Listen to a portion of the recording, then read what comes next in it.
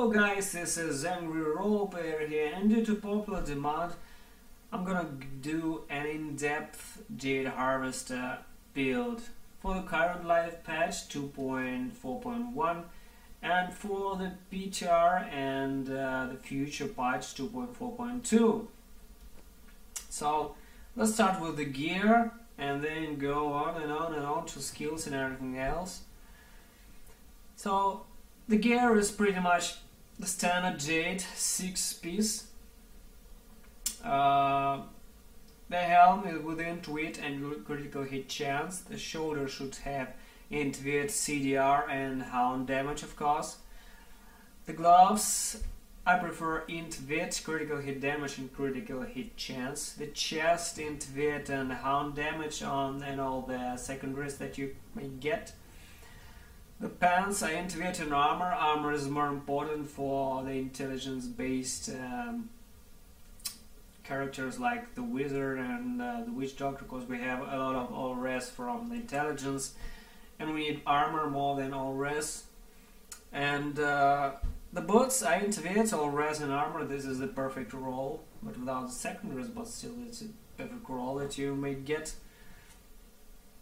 Also the Analyst Walk set with the amulet and the ring, the compass rose and the traveler's pledge.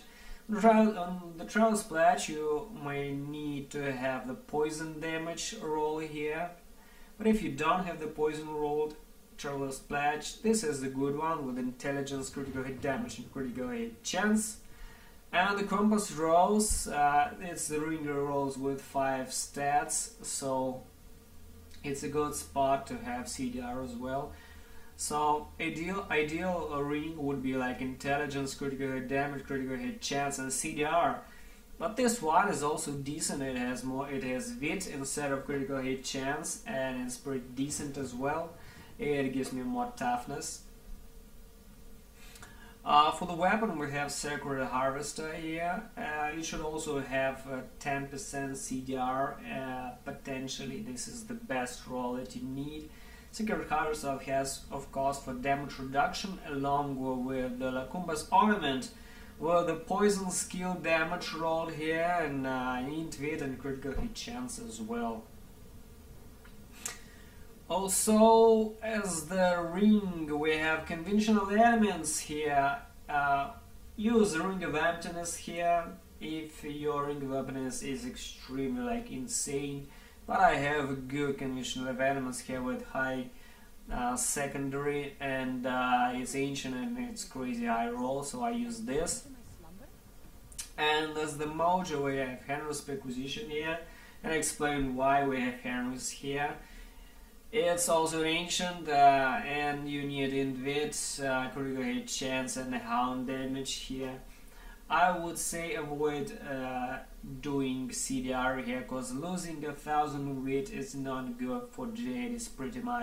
It's not a super tough set and has no built-in damage reduction here, so we need all damage reduction that you can get, all wit, all toughness that you can get from all these slots. I don't even have CDR here. If I put my CDR gloves here, my toughness drops by 10 million. That's a lot for the Jade. As for the gems, we have the Esoteric Alteration, just because there is not really a high damage reduction for this set, and we need all toughness as possible. Unfortunately, we have to use Esoteric Alteration as a gem. It is a huge damage reduction boost. Without it, it's like running without the pants in Naked in Greater Rift. And the second gem is, of course, Bane of the Trapped, no questions here. And the third is Bane of the Stricken, of course, as we spam Hound really fast, so it's pretty much ramps up quickly. So Bane of the Stricken is a good option here. The belt is the Belt of Transcendence here. I'll explain why we have Belt of Transcendence here a little earlier as we go in the build. The gems in the chest and the pants are the topazes, of course, and here I have the diamond in the helm. Why diamond? Because it gives more CDR. It's 12 and 5% CDR. here if we have it in helm, and in the gloves I will have only 8 CDR. And take a look at what happens if I change to amethyst here. You see there's 56 million toughness. See, now it's 65 and it's 55 million. So if I put amethyst in helm, I have lower toughness with CDR here than I had with the diamond here. And with the diamond I also have about 4% more CDR, and CDR is fucking important more than anything else in this build. So for the cube we have Wormwood here, which automatically casts Locust Swarm everywhere. Every couple of seconds it just spams Locust Swarm on the screen. And I don't have Locust Swarm here on the skill bar. I'll explain later why. Quetzalcoatl is a must-have wooden mask for the Jade build. It was like this ages ago and it's still super important. Basically increases huge our DPS of the Locust Swarm and Hound, and then we consume the dots and it's kind of instantly builds up. And the ring is the ring of emptiness. This is the walked ring, and on life it now does 100% damage, and on PTR, and I think I hope this will save in the future patch, and save a future patch. It does 300% increased damage to enemies affected by both Hound and Locust Swarm. As we have Locust Swarm auto spreading, we just need to tag on mobs with Hound, and they instantly get 300% increased damage from everything. So this is it for the cube, for the gems and for the gear. A little talk on the follower as well. I have Ian Jangdor. It helps fight the Rift Guardians, especially on the last seconds of the fight, when Rift Guardians start spawning ads. They're casting their most damaging spells, their multiplier, something like that, and it really helps stop the Rift Guardian and just kill him in time. So and I also have this ring. This is a legacy Oculus ring where you can roll attack speed twice, and you can reroll something to attack speed, and they're summarized and you get crazy attack speed. So if we run without the unity, and we run without the unity here, as you can see, this is standard softcore build. So attack speed helps there a lot, and it's another chance to create a bubble of smaller power, but it still creates a bubble as well.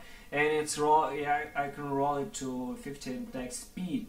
And there's a second Oculus ring, and that's the current generation Oculus ring. It's I also roll it to attack speed, and attack speed on the Acer Johan here, or amulet, which crowds the mobs as well.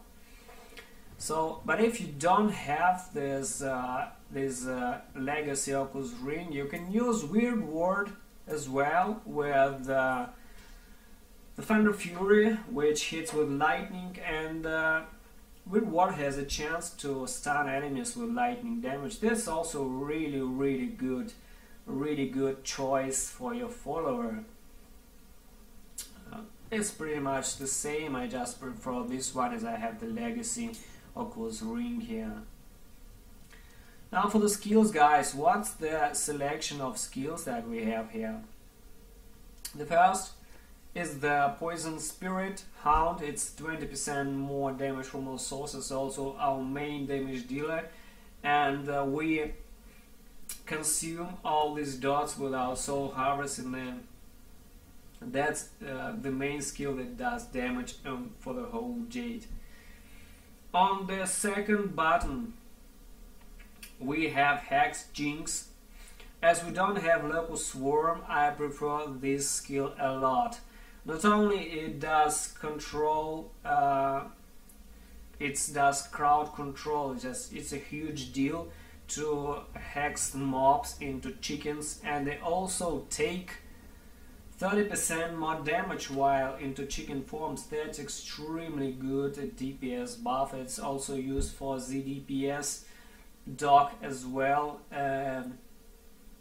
before, and it's a huge nice skill.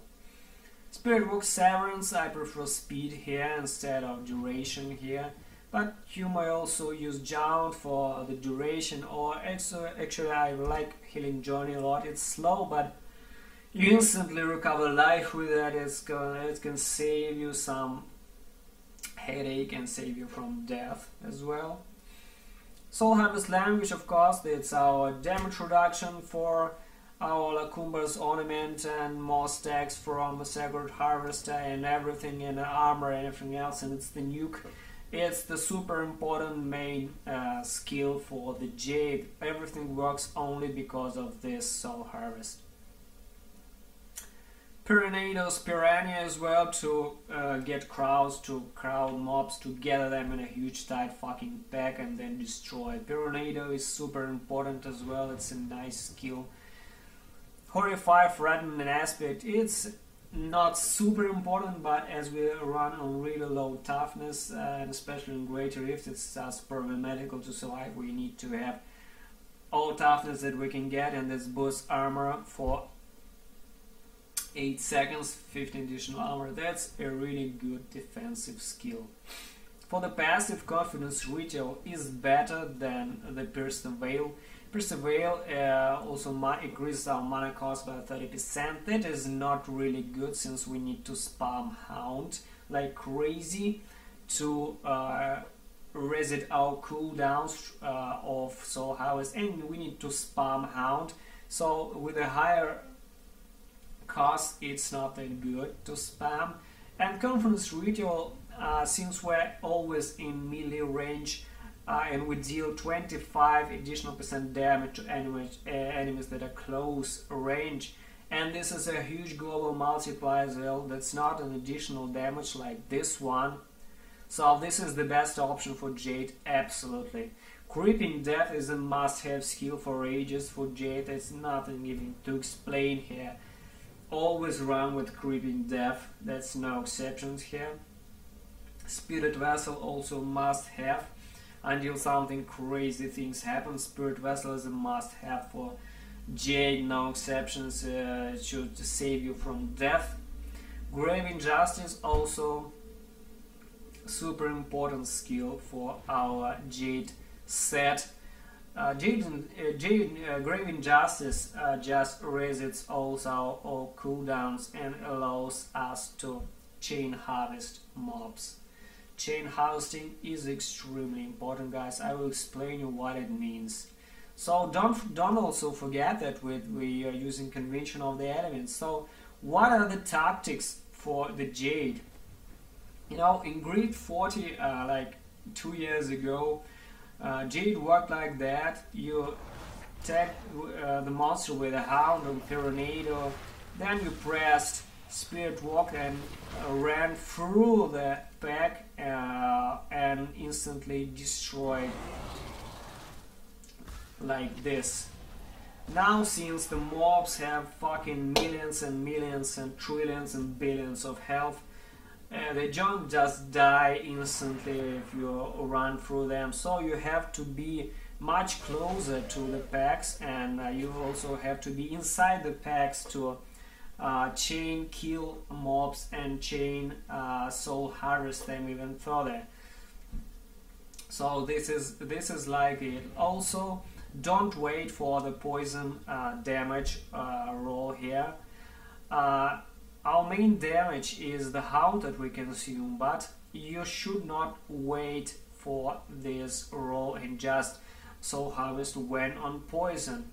You should soul harvest all the time on every rolls. That doesn't matter, it's just you can't wait for it. But the important thing that when poison shows up here, you should have your soul harvest ready, so that you can soul harvest mobs, and then if you if some mobs will die, you need to chain harvest again, second time, within the one roll of the poison on conventional elements. That's very important. That's a way to maximize your damage.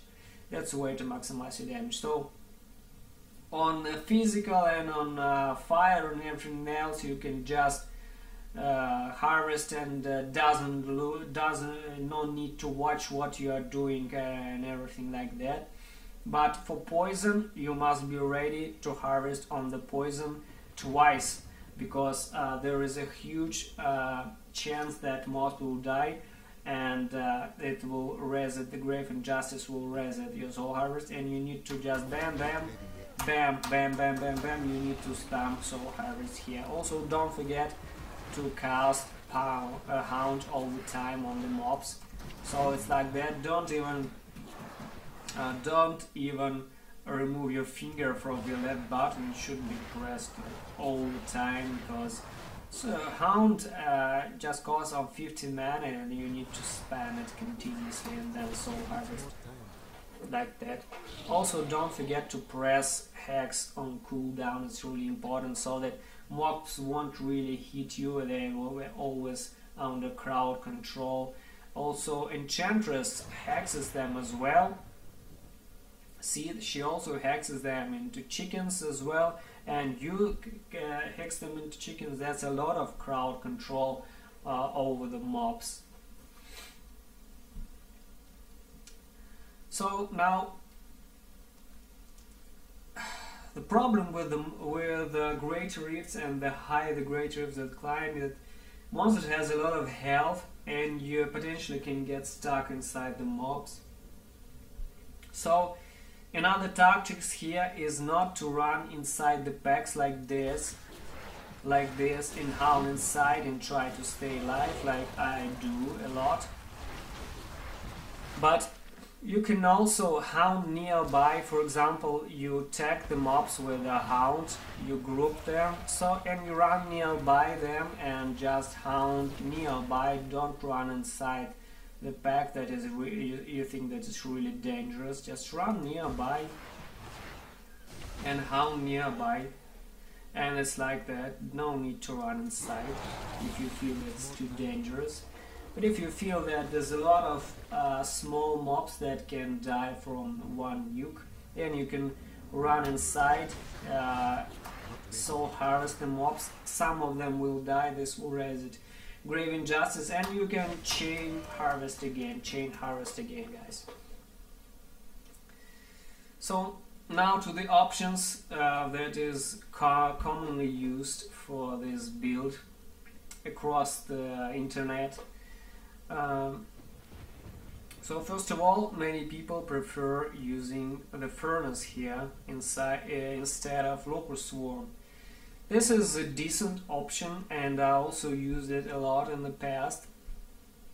But if you have furnace here, you need to manually cast Locust Swarm. And since there is not much options here, just the Pestilence and the Cloud of Incense to get more reduced damage, we select Pestilence. And here are the problems start, guys. First of all, Locust Swarm only lasts for 8 seconds. That means you must cast Locust Swarm every 8 seconds. And the second problem is that one cast costs 300 mana, and you have around 900 mana, so that's 1, 2, 3, and you're almost out of mana immediately. And let's look at how the Jade works. The 4-piece set says has its cooldown reduced by 1 second every time you cast Hound or Locust Swarm. So if we cast Locust Swarm like 3 times, we can't really then spam Hound instantly, because we run on low mana pretty fast, see, and I'm out of mana immediately, and I can't cast really, and I really can't cast Locust Swarm again, absolutely, because I need 300 mana, and I need to cast it because it's only lasts for 8 seconds, and I absolutely need, so I need to run, regen my mana, then cast it again, then start spamming Hound, then again, and something like that. And if you move to some density, for example, I start from here. Let's wait for mana. I start from here. I cast Locust Swarm, then I run to another screen, another Locust Swarm, another Locust Swarm. See, I'm already out of mana and I can't cast more Locust Swarms here. Unfortunately, the costs are too high. And not only that, you need to cast Locust Swarm every 8 seconds, and it also occupies slot that we had our hex here. But also the problem is that we can't then hounds. We can't spam Hound really fast, because there is really mana issues there if you have both Locust Swarm and Hound at the same time. And you also need to remember that you need to cast Locust Swarm every 8 seconds. And you know, in a fire battle, it's extremely easy to forget that you need to recast Locust Swarm as well, because you know, you're spamming Hound everywhere, but Locust Swarm you can just forget, or you cast it like 2 times or 3 times, press on the button, and you're out of mana again, and you can't cast anything. So Locust Swarm here saves a lot of pain in the ass, a lot of pain. If we have Wormwood, we save us from a lot of trouble, from a lot of pain in the ass casting Locust Swarm here, guys. So what about another options? Another options to use here is to use Howling Girl instead of Bellum Transcendence. You know why I have Bellum Transcendence here? This is because about a year ago, when Jade was buffed for the first time, I realized that toughness is not as high as I need to survive in Great Reef, about 70 and 80.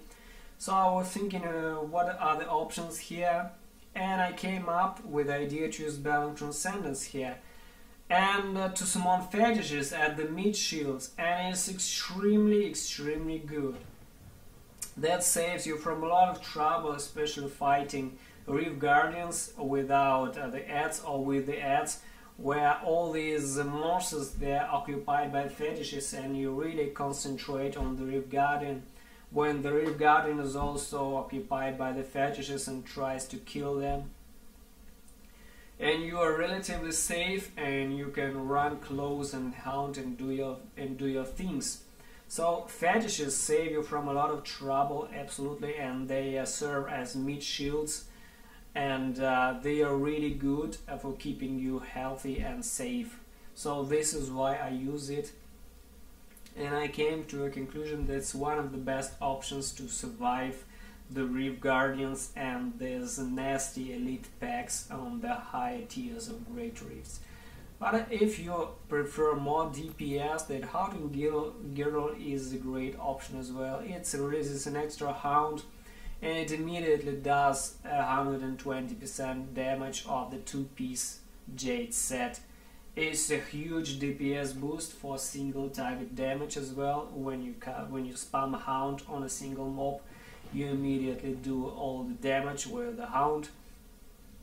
This is really good DPS boost. I used it a lot also in the Great Rifts, but I realized that surviving is the big deal. Here. Another option here is to use Wild Hive instead of Henry's Acquisition here. Also a good option if you don't have Henry's and you're running slower tiers, especially like 50s or 60s or maybe 70s, where damage reduction is not so over important.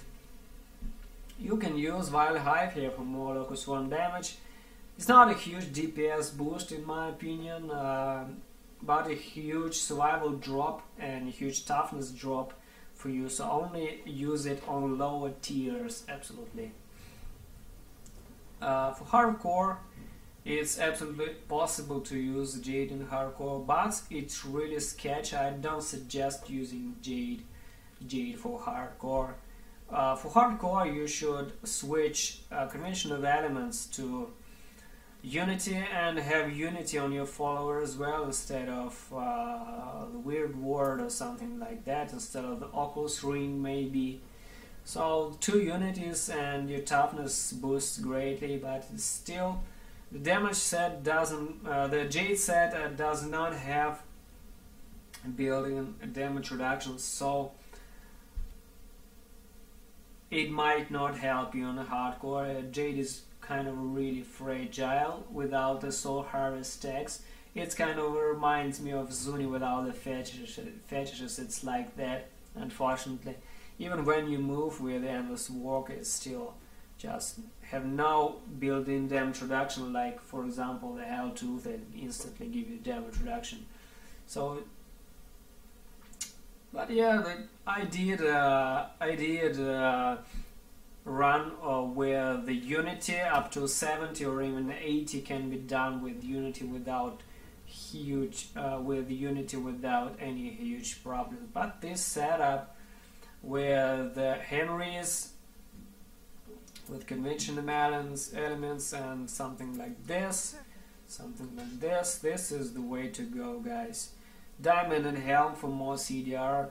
Try as much CDR as possible, but don't forget that vitality is critically important for the Jade build, because we run on really low toughness. So this is it, guys. I think I explained pretty much everything for how this build works. I would also say that this build works for both current life, non-season or season, or doesn't matter what. It's good for current patch 2.4.1, and it's, if the ring will be untouched by the developers, it will also be good in the next patch when it hits live. It's currently good on PTR. So this is how it works. Thanks for watching. Subscribe to my videos. I'm extremely sorry for this really long in-depth video guide for the Jade, but I wanted to explain everything and all options, why people use this or that or something like this. So thanks for watching, guys. Subscribe to my videos and expect more videos soon. Thank you very much.